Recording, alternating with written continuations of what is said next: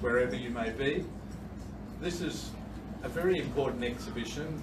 Some of you who have followed the gallery for years would be aware that we've had an irregular start to 2019, and this is a launch after about 6 or 7 months of not having in-house exhibitions.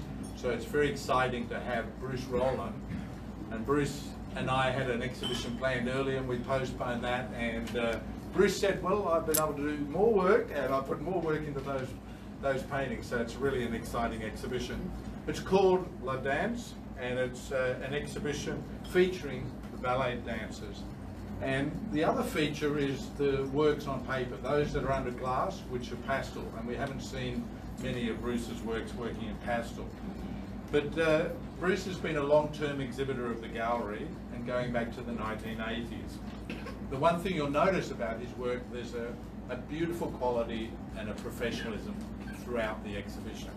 If you went round and looked throughout the show and you sort of said, which work do I least like and which work do I like the best, it's usually personal preference. The quality and the consistency is just an excellent example of Bruce Rowland's consistency as a professional painter.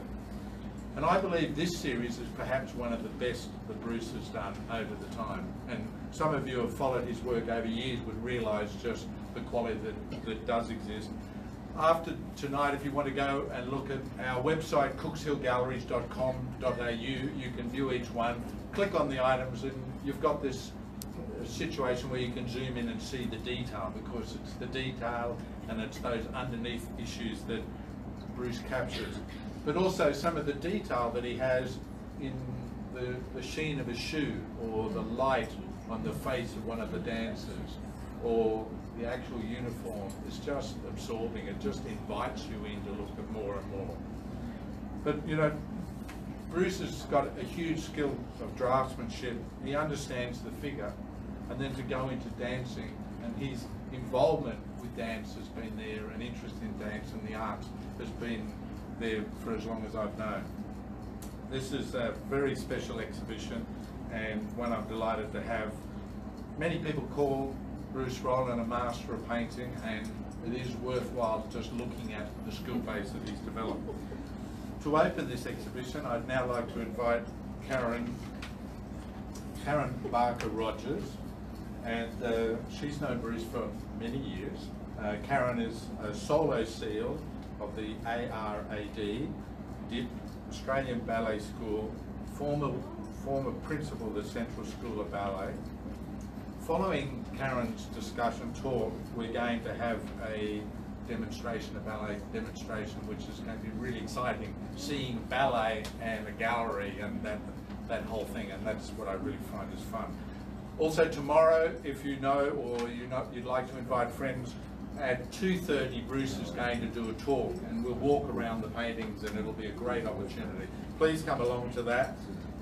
You can also see Bruce's work on YouTube.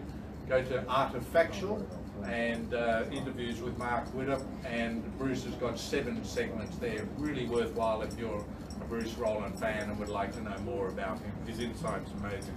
I'd now like to call upon Karen to say a few words. Thank you, Karen. Thank you, Mark.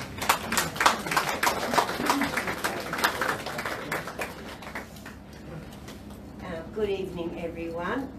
I am extremely honoured and humbled to be here tonight to open this wonderful exhibition of paintings, La Danse, and introduce the talented artist and dear friend Bruce Rowland. Firstly, I would like to acknowledge some of Bruce's incredible achievements. Bruce studied painting and drawing at the National Art School in Sydney and was awarded a diploma in 1967. I was very young. During his final year, he was invited to join the famous Tintuki Marionette Theatre and travelled throughout Asia performing with the company. 12 countries within 7 months.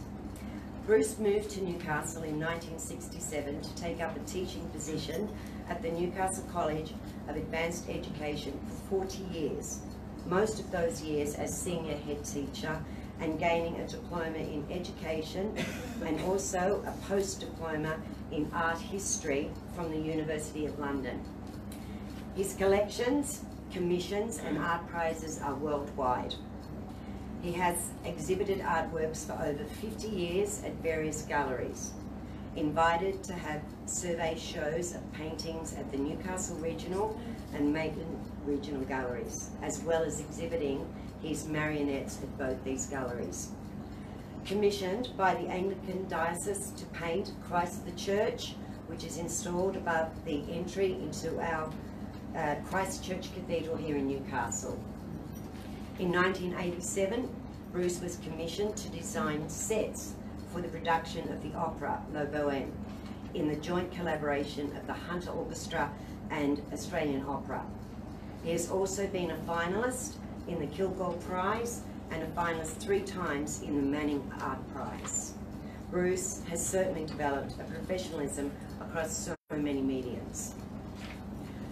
I first met Bruce 35 years ago. 35 years ago when I retired from my dance career and returned to Newcastle to begin teaching ballet with my sister Kim. Kim is also a wonderful artist and a past student of Bruce's. I remember Bruce coming to assist us in our very first ballet recital and refused to accept any payment. Instead, he requested a favour in return, then followed my many Sundays as a model. I was thoroughly spoilt with home-cooked food, introduced to music from the operas, and of course meeting his magnificent puppets. I think I got the favour. In 1972, Bruce formed the Newcastle Marionette Theatre. He produced 8 productions of classic fairy tales and has approximately 150 marionettes in storage. Bruce does not live alone. Bruce defines his fascination of dance through, number 1, his world of puppet making and the influence of his dear friend Igor Hitchcock, an ex-dancer that he worked with in the Tintookis. Also his appreciation of opera and music and his knowledge and understanding of lighting, set designs and costuming. His focus on the personality of the dancer and the multi-layers in his paintings. Bruce also attended workshops in mime to improve his puppetry skills. This is when he realised the connections between ballet, mime and puppetry. Bruce describes this beautifully, and these are his words. We rely largely on the body to convey the range of emotions and not the voice or facial expression. As with the mask, the puppet has a fixed expression. Therefore, we have to use the body to project the individual quality of the character, which is similar in dance and ballet. This can also relate to painting, as once again, we have a fixed image on the canvas, but we rely on the visual movement and expression to convey our ideas to the viewers. We are asking them to participate in our performance. Beautiful words, Bruce, thank you. We are so fortunate in that Bruce's paintings continue to link the artist and the dancer. The ballet community is so grateful that an artist such as you can transpose so much of our beauty onto the canvas. This evening, we congratulate Bruce and celebrate his continuing success with this magnificent exhibition of paintings, La Danse, in this beautiful gallery. Congratulations, Bruce. And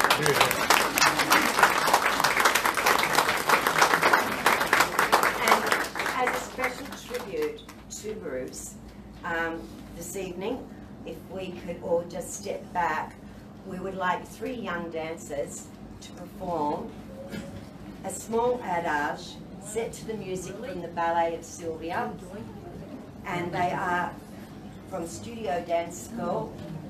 And if you could please welcome Sophie Crane-Hayes, Chloe Cady and Isabel Hilliard.